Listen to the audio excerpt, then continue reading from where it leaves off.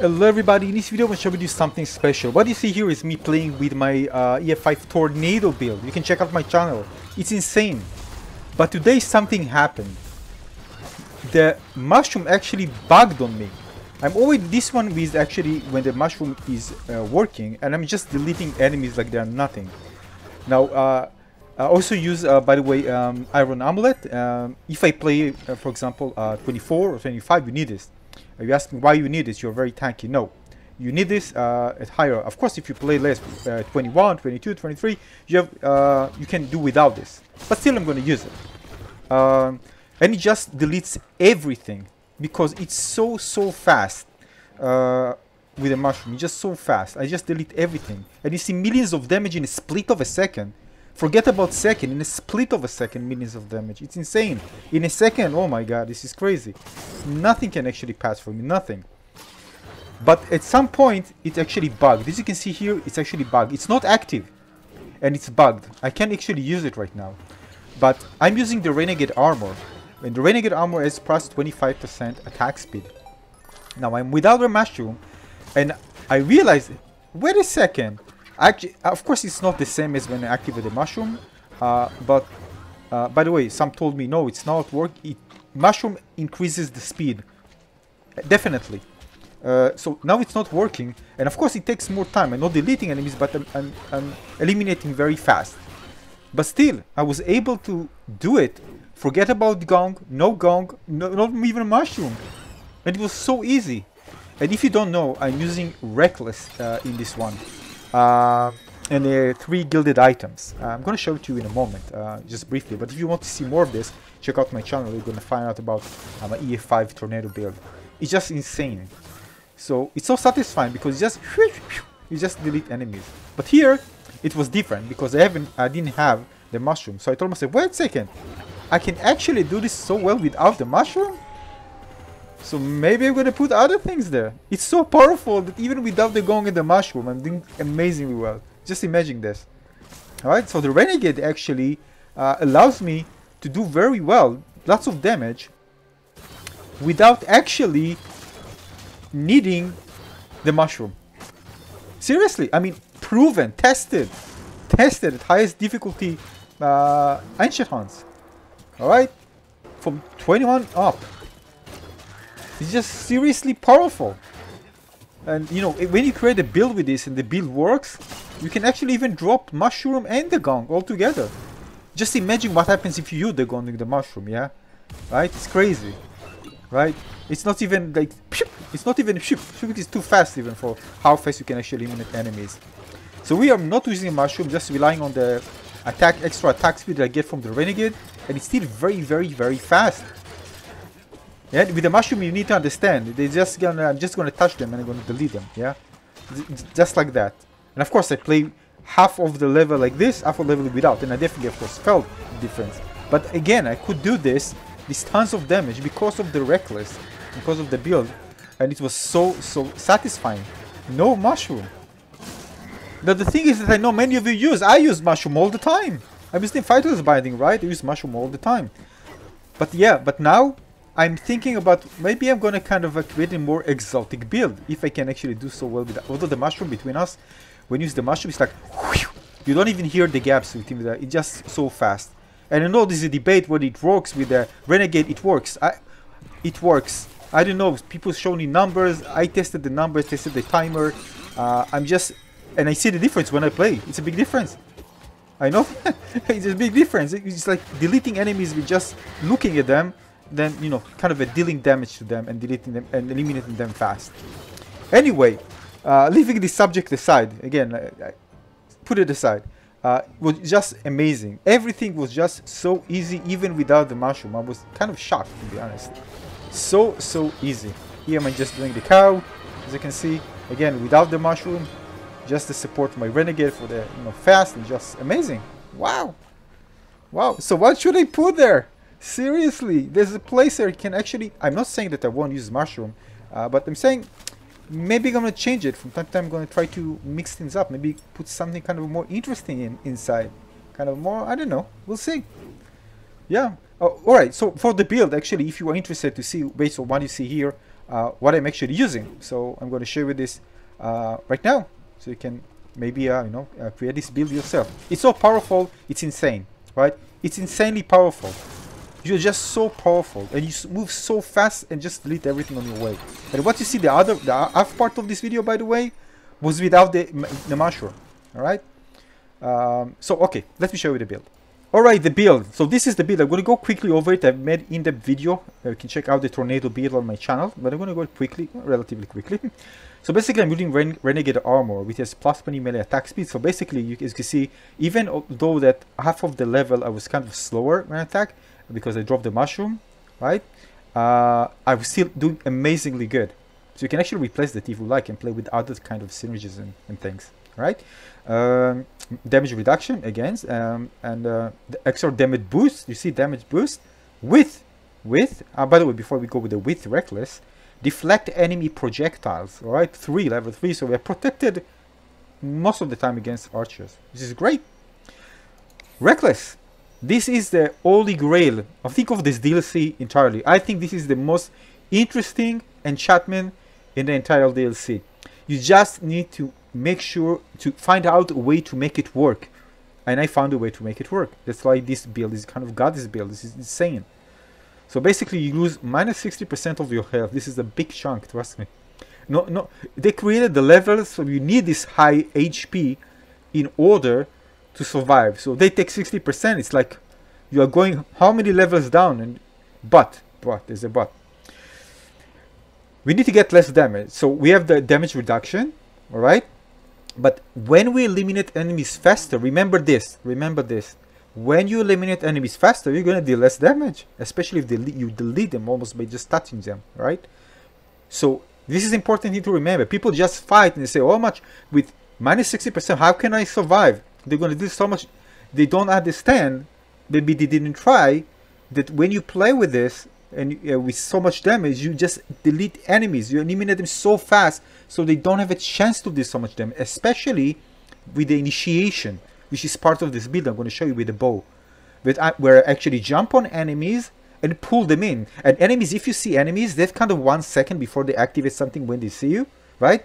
Everybody has its own abilities. So when I initiate a jump from relatively, from a distance towards the enemy and I pull them in and I start fighting with them, they don't even start activating their things. And when there are many enemies, it can be a lot of things there, right? So this initiation actually prevents them from actually, so we don't even get the start of whatever they wanted to start. In many cases, all right? In some cases you do, but in other cases you don't, all right? So you need to understand all this. This build, you need to really play with this to understand how powerful it is. And it's kind of a different mindset of gameplay, but it works amazingly well. So I'm variety pulls to pull enemies in. This is vacuum cleaner, tornado I call it, because it just put everybody. I need to always radiant, right? Radiant and clear enemies. I don't want to go to this one, to the other one, run after them. No, I don't want to pull them in. Come, baby.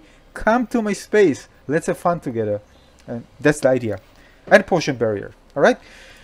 This one is when I roll, by the way, I haven't decided what to use here. I was thinking about using Wild Rage, so when I'm actually rolling, I can actually cause others to rage, which is nice. Less damage also. This is cool. This allows me to pull enemies in towards me. This is the initiator. You need to understand, you need to play with this to understand. Once I'm actually rolling, I'm pulling in enemies towards me. So they don't even, and it's actually kind of caused them to kind of a brief stun in a way when you do this. Alright? So when you do this, you just, even enemies, they're kind of a bit far from you. When you jump on them and pull them in, you're going to prevent them from using some of their abilities. Because they, you just delete them when you touch them, because immediately, because of the fighter's bindings, gravity is going to immediately pull them towards your weapon, right? You don't need to search for them, or go through the R1, tap the other one. No, it's going to automatically pull them into the weapon, and this is why you get so much faster damage to enemies. All of this combined leads to not a theoretical high DPS, because when you play the game, it really depends how the synergies. So the actual DPS, when you play in the game with all the different things that are going on, you're going to get much higher DPS. And not just DPS, multi-target DPS. The ability to eliminate many enemies how much time it takes you, not just a single target or a boss, people just go and fight a boss. No, most of the time what you do, right, there are many enemies, especially now in the ancient time with those cows and everything. You need to limit as many enemies as possible, as fast as possible. That's the whole goal.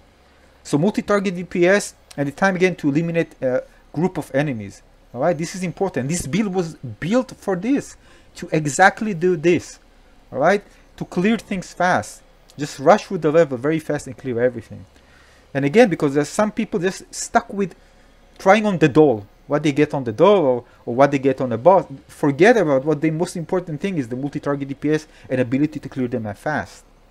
So this was designed for this. This one initiate, LT initiate, and move fast, and really before enemies even try to attack. The bull, for example, does with the lag, or the one that spawned the cloud, for example, or other things. There are many other things. I just jump into them and don't even let them do this. All right.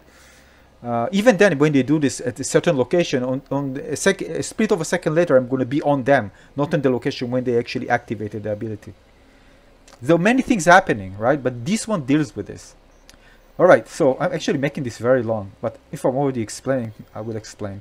So I have also tempo theft, when I actually just, again, I don't need to shoot with this, right? I'm just rolling. Keep this in mind. I'm not shooting with this. I'm shooting by just rolling, but I'm not actually kind of taking bow and shoot.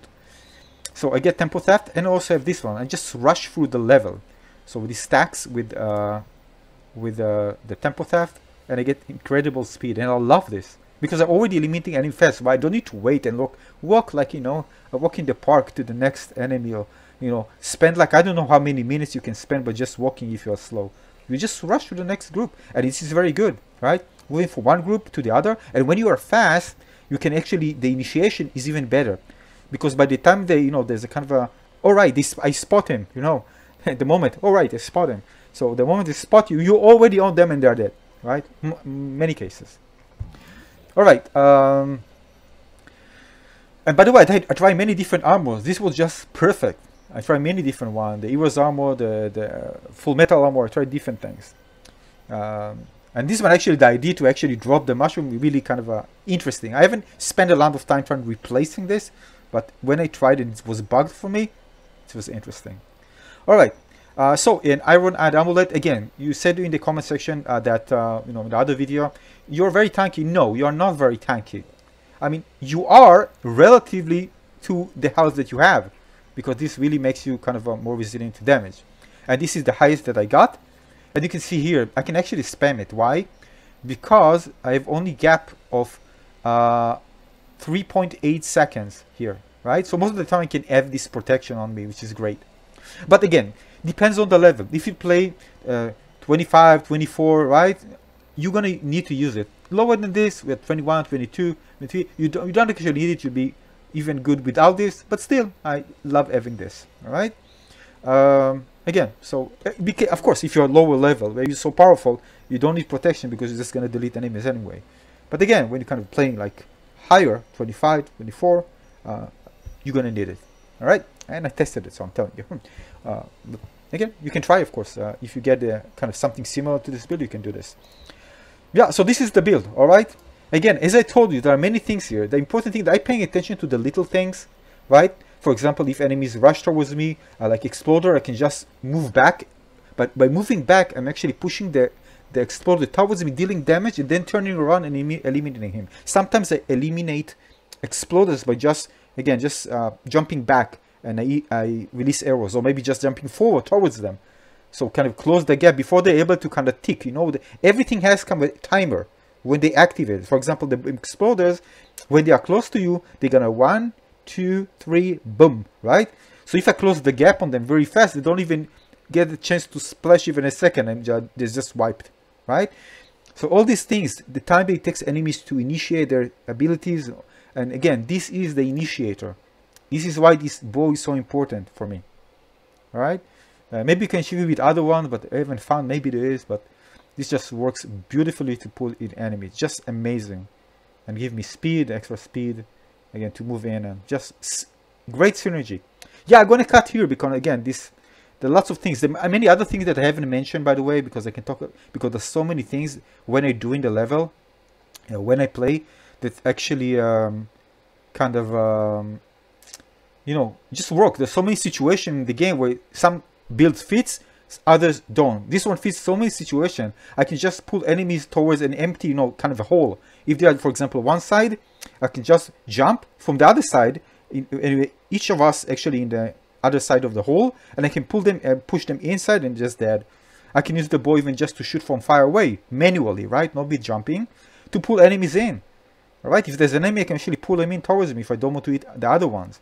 I can pull them in, or could even pull them in into a hole to just die. I do this many times in many situations. There are lots of kind of situations like this where this build is so versatile. This allows you to really have fun. Not just, you know, it's very powerful, also have fun with this.